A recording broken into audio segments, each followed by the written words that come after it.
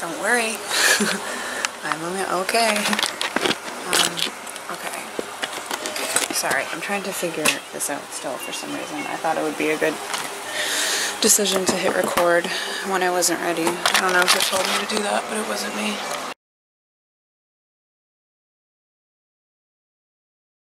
I'm finally making the Harmony Korine movie review video that I said I would do like forever ago and then never did. So I'm gonna do it right now because I have it written out like a lot. So we're starting with Gummo. Gummo is my favorite movie. It's what got me into his stuff and what got me to watch the rest of his movies. It's like his style of film is like calming almost, because it's just so all over the place and there's no expectation for the next scene. You're just kind of like, you're just watching it and you can walk away for a minute and come back and you don't really feel like you missed any piece of the plot because there really isn't a plot. And he said in an interview that he doesn't really care for plot, that he really just cares about character and dialogue, because that's what he remembers in life about people and about his days. And that's pretty much how everybody functions, I think, because there's no plot in life. And I think that's fantastic. I think that's why I like the movie so much. I think that's why I like his work so much. So yeah, I completely agree with that, what you said about the plot. It's also the sequence of scenes that I love the most is the bathtub scene, which is like the most popular scene in the movie, I think. And then followed by the scene where it's Bunny Boy kissing the two girls in the pool, and it's raining, and something about that scene is like so refreshing because the bathtub scene is just so disgusting and you just like want it to be over, and then that pool scene comes up shortly after, and it's just such a refreshing scene, and that scene is what got me to really like the movie so much. So that's about it. I also drew a little picture of Foot. So and I live near a highway, so that's why there's like noise. Okay, second movie that I wrote about was the movie Kids, and I think everybody should watch this movie because it's got a good message and it's not too crazy. It's super sad. He didn't direct the movie, but he wrote it, I believe. And there's this scene where I can't remember her name in the movie, but Chloe, she's in the taxi, and I'm gonna spoil it a little bit. So spoiler alert. Hang on. I feel like I need to put my glasses up here.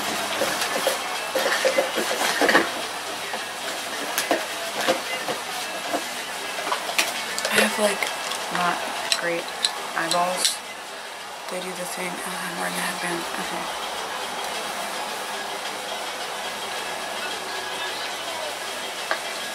My eyeballs do weird shit. I don't know. So glasses.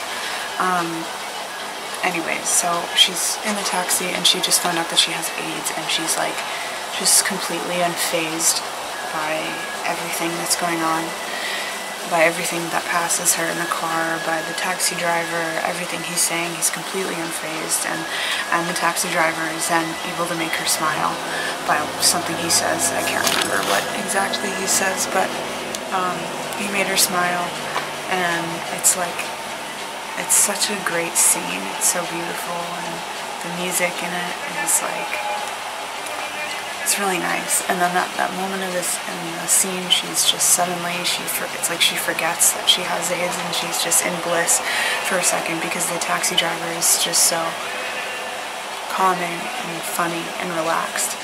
And it's great. And then the other scene that is unforgettable is when Casper rapes her at the end, and obviously then he has AIDS, because, yeah, so, fucked up. And then there's the movie Julian Donkey Boy, which is really great. I think it's more disturbing than Gummo. I'm sure some people would argue me with that, but I find it to be more disturbing than Gummo. And it's really comparable in the sense that it's like it's scattered and there's not much of a plot. It's really just characters, dialogue, and nonsense. But I really love the characters in that movie. I love the scene where Chloe is on the phone. Chloe's character, I can't remember her name. I was on the phone with Julian and pretending to be his mom who died, and she's like, "Have you been brushing your teeth?" And they just have this really sweet conversation, and it's so sad because you know that she's dead, but it's not actually her. And my favorite scene in the movie ever is when they're at the dinner table and Julian is talking to his dad, and he's like, "I have a poem." And he's like, "Okay, let's hear the poem." And then Julian reads it and he's like, "Morning chaos, evening chaos, noon chaos, midnight chaos, eternity chaos, morning chaos, noon chaos, eternity chaos." And he just repeats this over and over and over. And then the dad's like, "This is a terrible poem. He's just saying chaos over and over. It doesn't make any sense." But I think it's a fantastic poem because that's his life, chaos 24/7, and I think it's a really good poem. And then yeah, this also the scene where Chloe's in the field and she's singing the what's that called?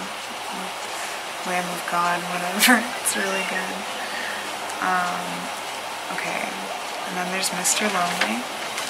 And Mr. Lonely is it's definitely not the most disturbing. That's definitely the saddest movie, I think, from him.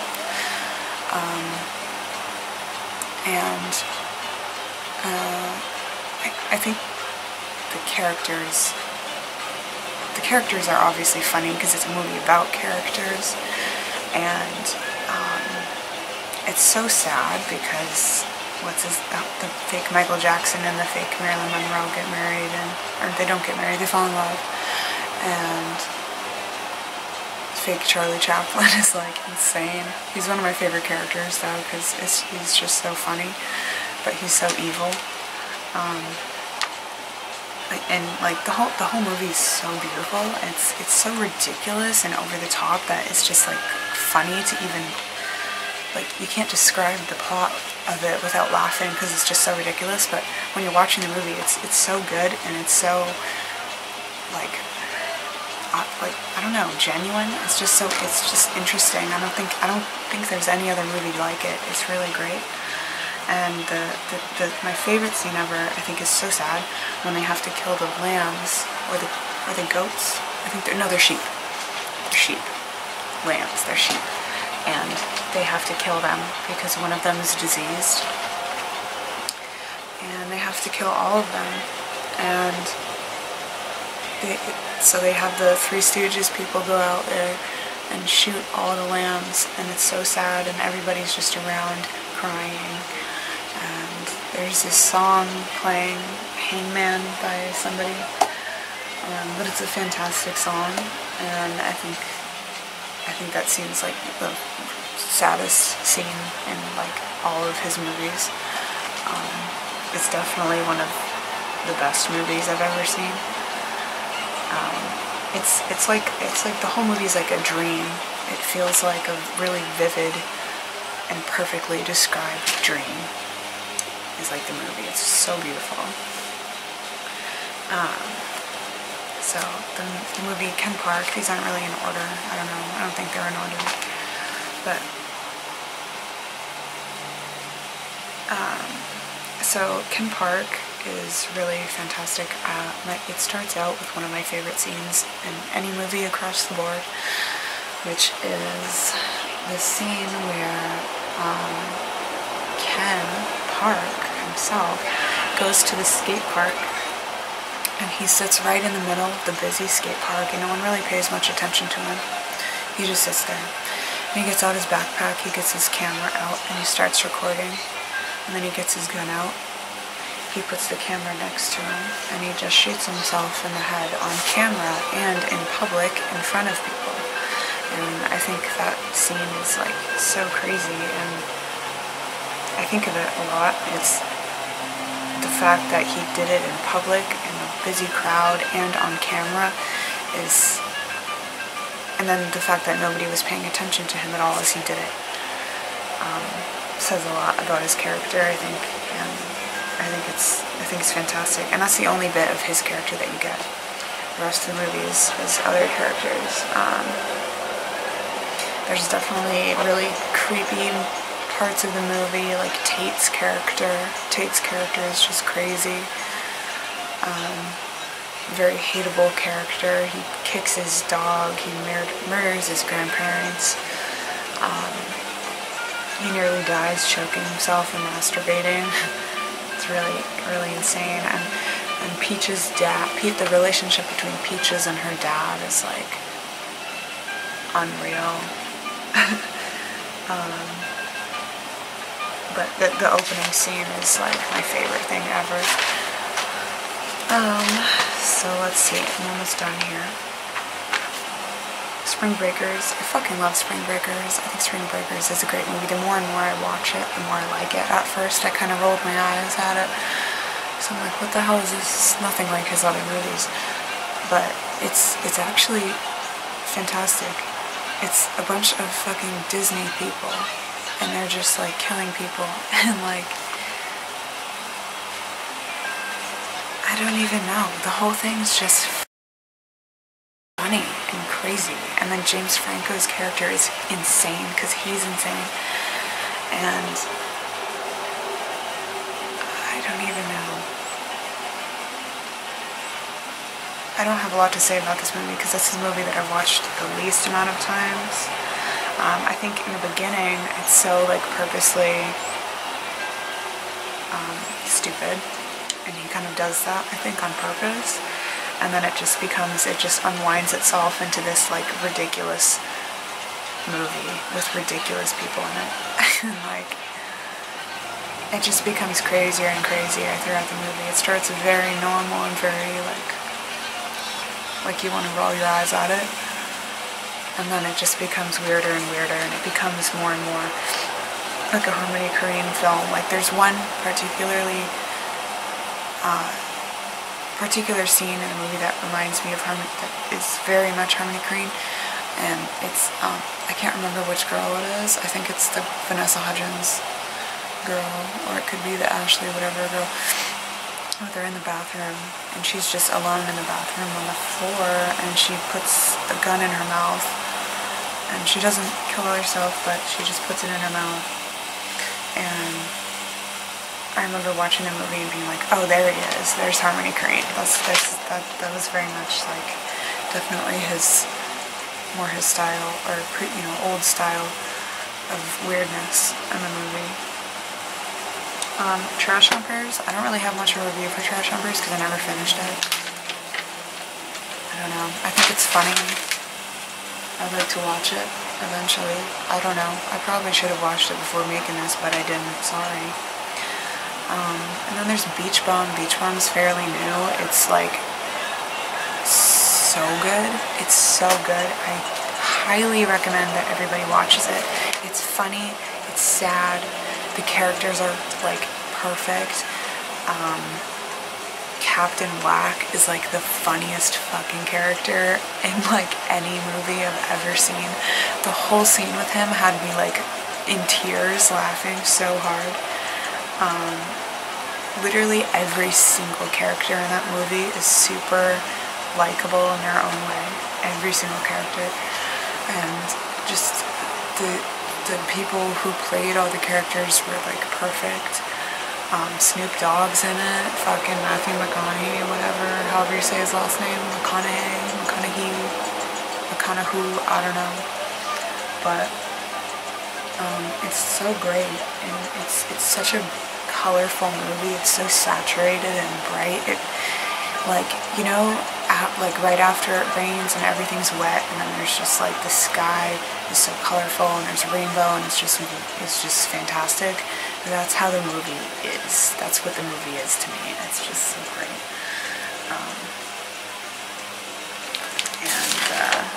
Yeah, I don't know. That's pretty much all the movies, I think.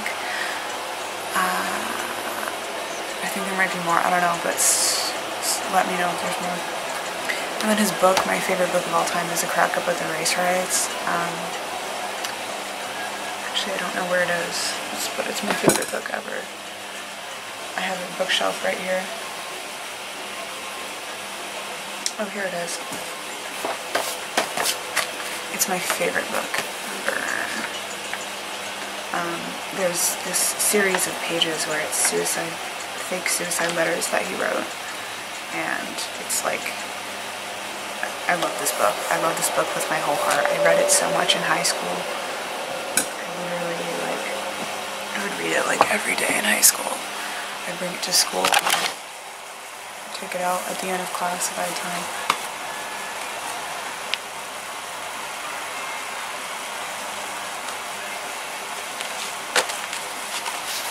So, that's it. Hope you enjoyed my really bad review of Harmony Korine movies. And look at my necklace that I made. Well, I bought the charm and the chain, so I didn't really make much about it, but I think it's cute. Okay, peace out.